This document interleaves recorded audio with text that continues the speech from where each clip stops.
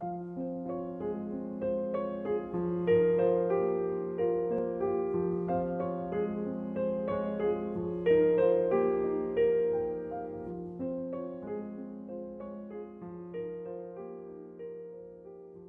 have to be able to listen so that we can find a common ground that makes it possible for everyone to feel at home and not stranger in the society we are trying to create.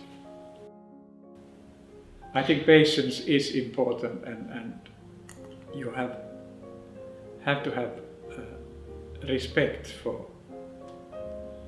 Sometimes you also have to have a courage to talk to people who may have committed atrocities, but without their cooperation you couldn't actually bring a better life for everybody in the society.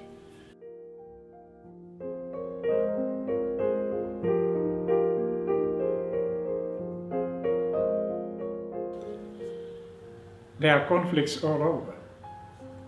I remember that when I was 15, when my family moved from one city in Finland to another, and I started in a new school there. Then I joined the local YMCA to play basketball there. But my colleagues soon found out that I was not so terribly good in scoring in a basketball field.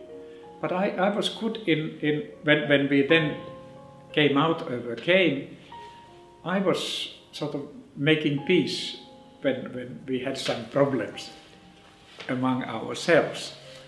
So I never thought it at that time, but my colleagues have ever since said that you actually started, Martti, your peace mediation from the locker rooms, and I think they were right.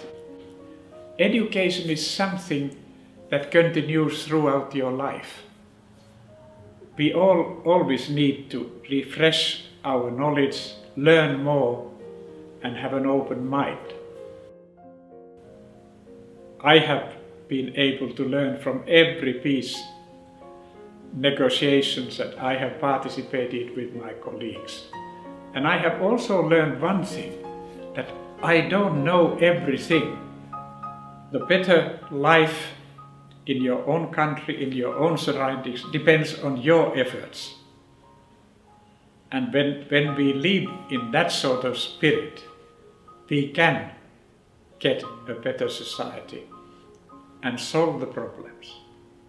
They sometimes look overwhelming, but I can assure you that the most tricky problems can be solved when we work together.